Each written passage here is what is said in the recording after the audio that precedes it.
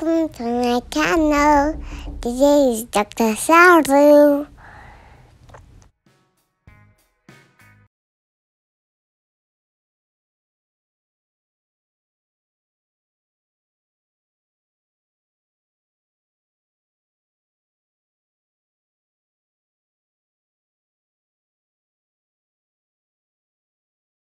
Dr. Saru again. It's another beautiful Friday. My daughter insisted on doing the intro for me today. That is why you heard her voice at the beginning of the video. So after the commercial break, or whatever break we'd want to call that, of the other videos I was doing about my personal life, we go back to our tutorials or our lectures, and today we're going to be talking about Meconium Aspiration syndrome. So get your notebooks out and let's get started so that we can learn something new. And for those who've not subscribed yet, please do so. Like, comment if you have any questions, and please be sure to share it with your friends so that they can also learn too. Thank you.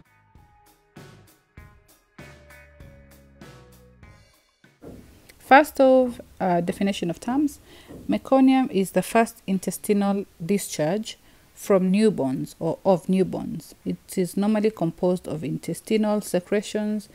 The intestinal secretions are such as bile, mucus, and then there's lanugo, of course, and the mucus. I already mentioned about it.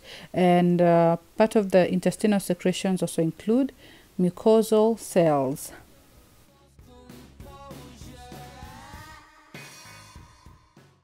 Aspiration can occur before or during labor.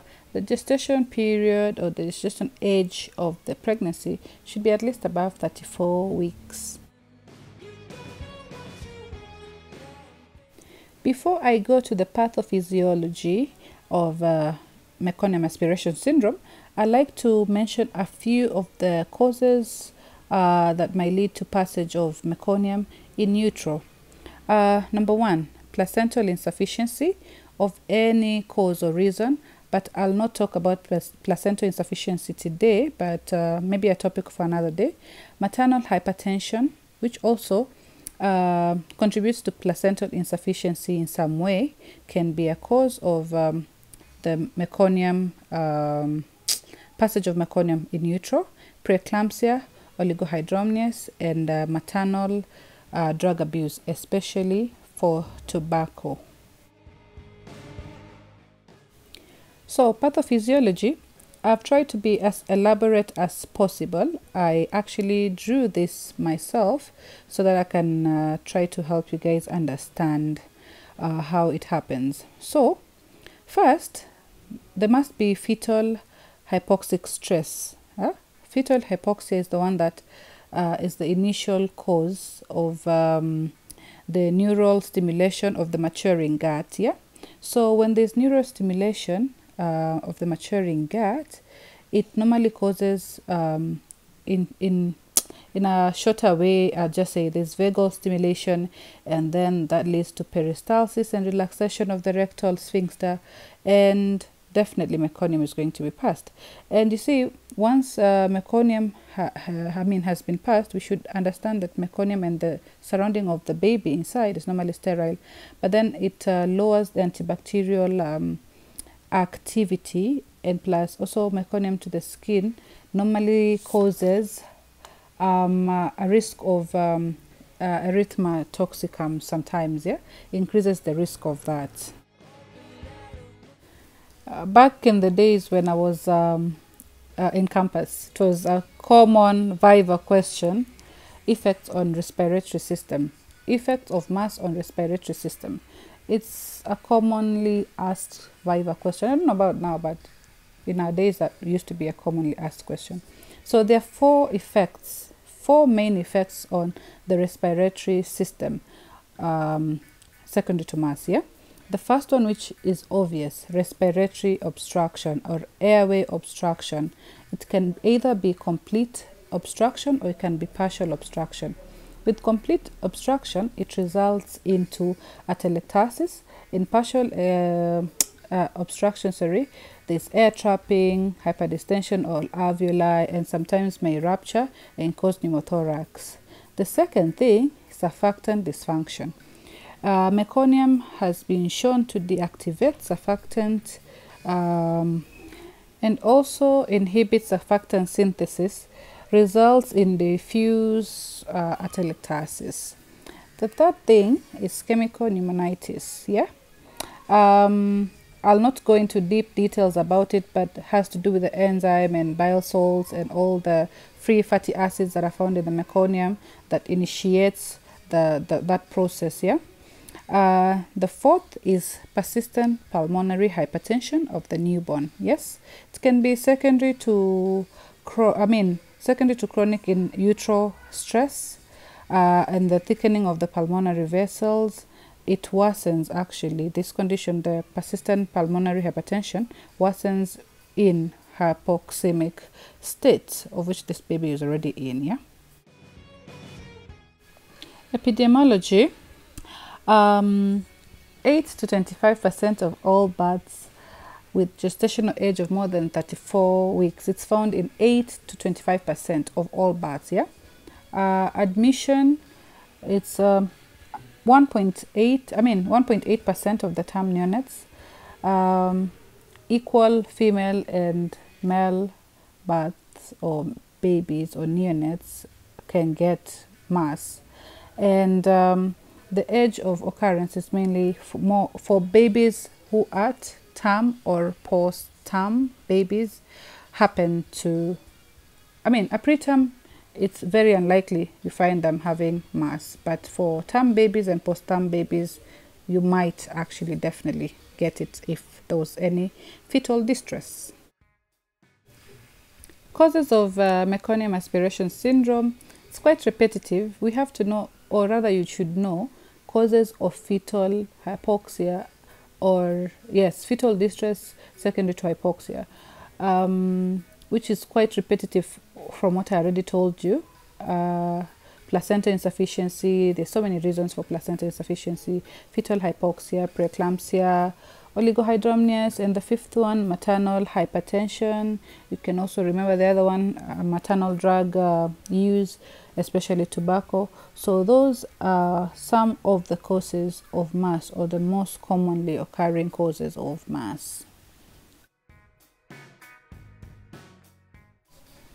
So on examination, the baby will definitely be cyanosed. Okay, you can find cyanosis.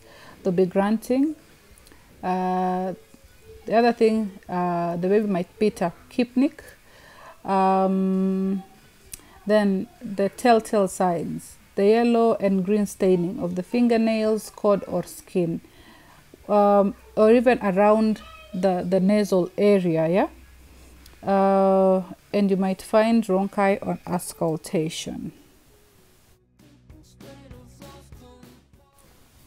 Differential diagnosis of M.A.S. Number 1, aspiration syndrome. 2, congenital diaphragmatic hernia. 3, pneumonia. 4, sepsis. 5, pulmonary hypertension. I actually found more than this for differential diagnosis, but I felt like I give you a test, or I give you a task or an exercise to do. I'd like for you guys to comment some of the other differential diagnosis down on the comments below, so that we can get interactive. And I know that you guys are actually studying something. It's not like I'm giving you everything. Yes, so that's it. For investigations, you have the lab works and you have the imaging. So for lab works, you need your CBC, because if there's been chronic hypoxia, things you can see in your CBC, chronic, for chronic hypoxia, you can see polycythemia.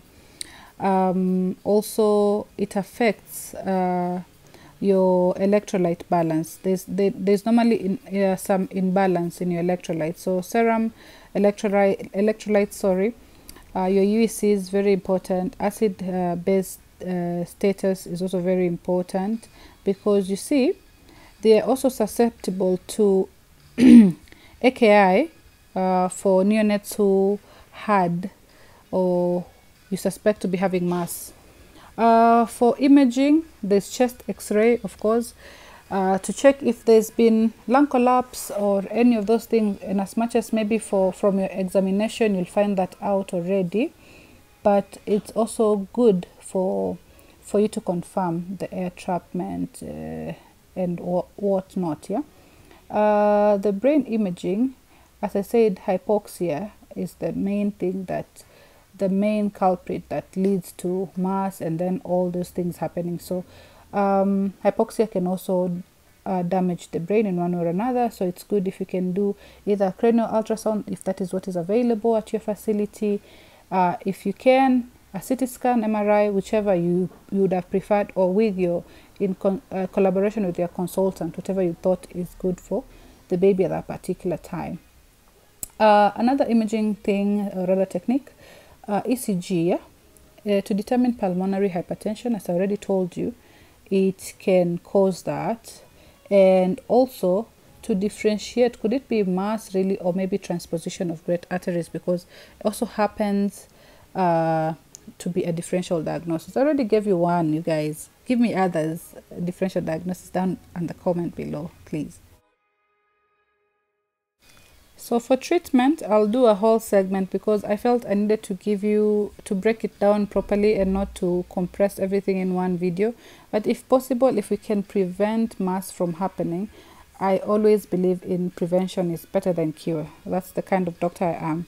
So if you've not subscribed yet, you guys, please do so down below. I think on the left or right, I'm not sure, down below. Yeah. Like, share this video with your colleagues and your friends, and yeah, comment and tell me what you think I should do next week, or how I can better this channel for your consumption. Thank you. Love and love, Dr. Saru.